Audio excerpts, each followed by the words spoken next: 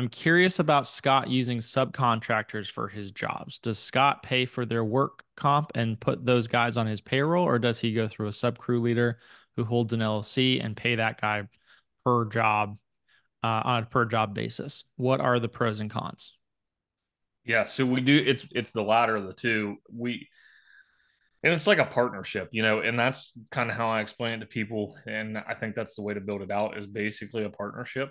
We are the sales company, he is the labor company, and he's fully licensed, insured, workers' comp, um, everything that you know we have, he has also.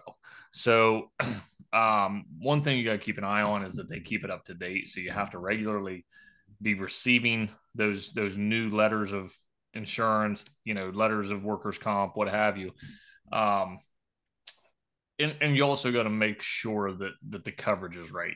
If he's got 20 employees, but he's only got coverage for $100,000 worth of payroll, something's probably not legit. So there's some red flags to keep an eye out for. But I also know there's some weird stuff that goes on with subcontractors.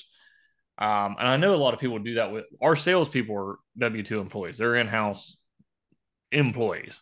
Um,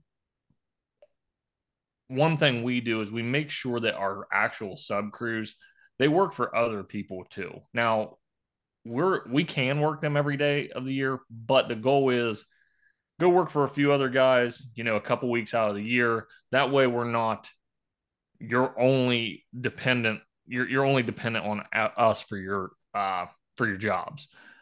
Those guys can turn jobs down if they see a job they don't.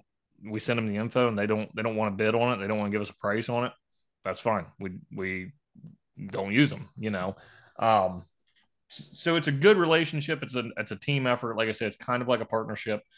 Um, but at the same time, they're free will to do whatever they want and work whenever they want.